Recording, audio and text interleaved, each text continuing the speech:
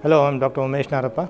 I am the head of the Department of Cardiovascular and Thoracic Surgery at BR Life SSNMC Superspecialty Hospital. Today I will be talking a little bit about bypass surgery, also known as coronary bypass surgery. The heart is a pump. It constantly pumps about 5 liters of blood every minute to all the different organs in the body. To do this much work, the heart itself needs some blood supply, which is supplied by the vessels called as coronary blood vessels, which run on the surface of the heart. These blood vessels are 3 in number, one in the front of the heart, one to the left and one to the right, and these supply blood to the heart to help in the pumping action.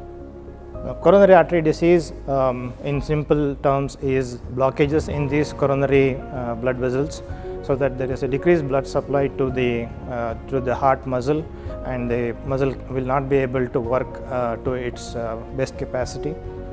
Patients who have this coronary artery disease may present with difficulty in breathing or have chest pain, especially on doing some kind of activity, or doing exercise, climbing up steps, or they may complain of difficulty in breathing, especially in patients who have had a heart attack previously and the pump has become weak. Any blockages in these blood vessels would be treated either by medicines, by angioplasty, or sometimes by bypass surgery when the blockages are multiple, when the heart is weak, if the patient is diabetic. Such patients are better treated by a procedure known as bypass surgery. During bypass surgery, we open the chest. We take a blood vessel from the inside of the chest wall, known as the internal mammary artery, and we take some blood vessels from the leg.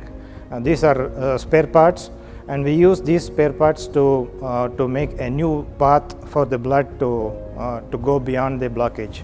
It's like building a bypass road when a road is blocked, and we make a new path for the blood to go beyond the block and supply the heart muscle. There are 2 ways of doing a bypass surgery. One is to put the patient on a heart-lung machine, which will do the function of the heart and the lung, and to stop the heart and do the surgery. The other way is to do it on a beating heart without using the heart-lung machine. At SSNMC hospital, we do almost all the procedures on a beating heart, and quite a few of these surgeries are done without cutting the breastbone through a small 2-inch incision on the left side of the chest. The advantage of this procedure is that there is less pain, there is less bleeding, less chances of infection, earlier return to home, and earlier return to normal activity and work.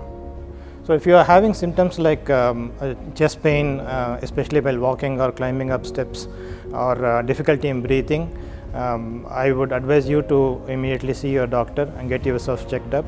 For all you know, it might be coronary artery disease, and a timely treatment would be life-saving.